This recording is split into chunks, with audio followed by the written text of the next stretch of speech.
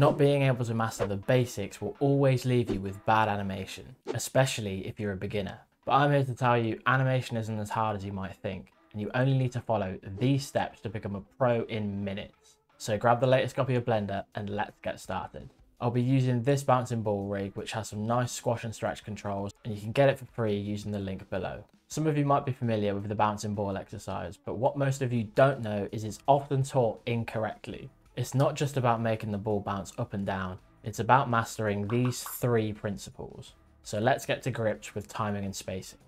For this, you need to set a couple of keyframes. So make sure you're in pose mode, and with the main control selected, we can set a key by pressing I and then selecting location. Move a few frames forward and set a key with the ball in the air.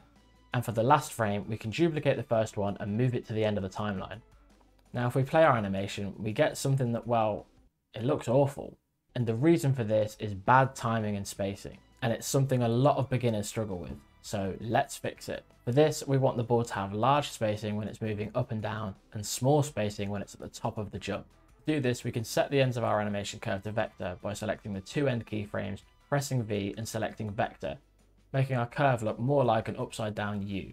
Now you can see the difference and it's starting to look a little bit better, but to push it even further we can add a little bit of hang time by scaling the middle keyframe. Make sure the pivot point is set to bounding box, and in the graph editor select the middle keyframe and press S to scale it. We don't want too much, otherwise it will start to look a bit weightless. We can even adjust the timing here too by scaling all the keyframes. Set the pivot point to 2D cursor and then scale them in the graph editor by pressing S to speed up or slow down the whole animation.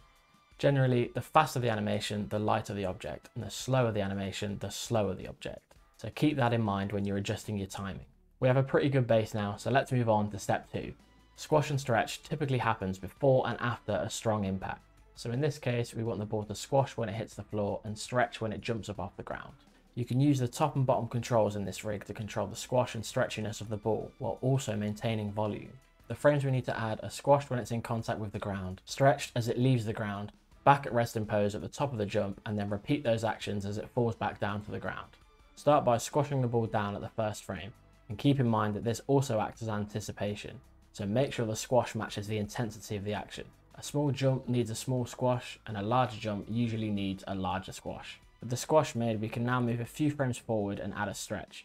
Depending on the timing, these actions will happen fairly quickly after each other, and just like with the squash, you want to match the stretch with the speed that the ball is going. With the squash and stretch done, we can now move to the middle keyframe and set the ball's rest pose. So select the control and press Alt-G to clear all transforms and set a key. Now you just want to do the exact same thing but in reverse, and you can even duplicate the same scale values and move them across to keep it consistent. And when you're done, it should look something like this. With 2 principles under your belt, it's time to master the 3rd, and that's arcs. Almost everything in the real world moves in an arc, and it's even more present in animation as it makes things much more appealing to watch. And this doesn't look very interesting, so let's give it an arc. If we add a keyframe on the X location and at the end of the animation move it a few units, we can see that the ball kind of moves in an arc. But to visualize the arc properly, we have to select the main control and head over to the Bone Properties tab and create a motion path. Here we can see the trajectory of the ball, and it's not quite moving in a clean arc. If we change the keyframes in the X location to linear by pressing V and then updating the motion path, you can see that the ball moves in a much cleaner arc. But in reality, balls don't bounce at the same speed forever. They lose momentum and they eventually stop. To replicate this, we can duplicate all of our keyframes a few times and move them over in the graph editor. Next, adjust the X location keyframe so that the ball moves continuously along, adjusting the timing so that it feels like the ball comes to a natural stop. With each bounce, the ball will naturally lose its momentum, so each time the ball bounces, you can reduce the height. The same goes with the squash and stretch. This should reduce after every bounce as the ball has less and less momentum. You can even add a subtle roll as the ball comes to a complete stop.